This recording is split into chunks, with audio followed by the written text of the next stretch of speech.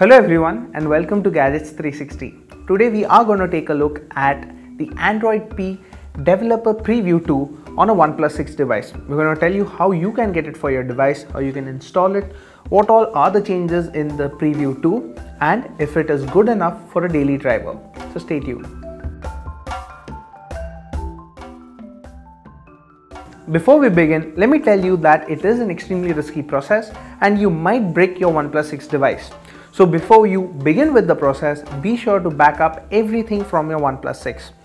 At the same time, it isn't really hard to go ahead and install it. If you follow steps, you should be able to sail through. Also, it is a beta build, which means that it isn't completely stable and you will encounter bugs and crashes very often. But if you still want to go ahead and try your hands on the next version of Android, well, here's how you can install it. First of all, you will need to download the Android P Developer Preview 2 build from the link in the description below. Now, OnePlus Forum has an install guide as well, and you can go ahead and read through it. Now, one of the key things you need to remember while you are installing the beta build is that you need to copy the file into the root folder on the phone and then go into settings and system update and apply a local upgrade from that file. Once it's installed, it will ask you to reboot. You need to go ahead and shut down the phone at that point. Do not reboot. This may cause your device to go into a boot loop. And now that you have shut down your phone, you will need to go ahead and perform a factory reset from recovery. After you're done with that, you can go ahead and reboot the phone and the phone should boot into a fresh version of Android P Beta. Once it's installed, you'll notice some changes right off the bat. The interface for one is closer to what stock Android P experience is like. The dialer, settings menu and app drawer are all reminiscent of that. The Developer Preview 2 update for the OnePlus 6 also brings features such as show and hide toggle for the notch. Now this is still buggy and it requires you to reboot the phone after you toggle the setting.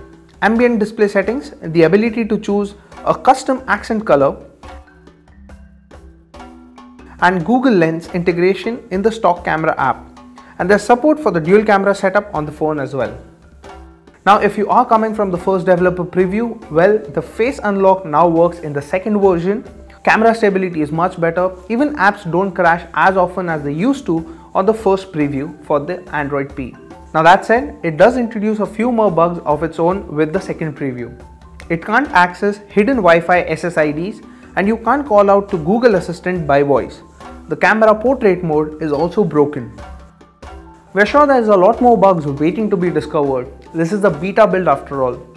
And there's no confirmation as of when Android P will finally drop on the OnePlus 6. But looking at how OnePlus is dealing with previews, well, it may take a little longer from the official Google rollout. But the more important question here is, what does Android P stand for?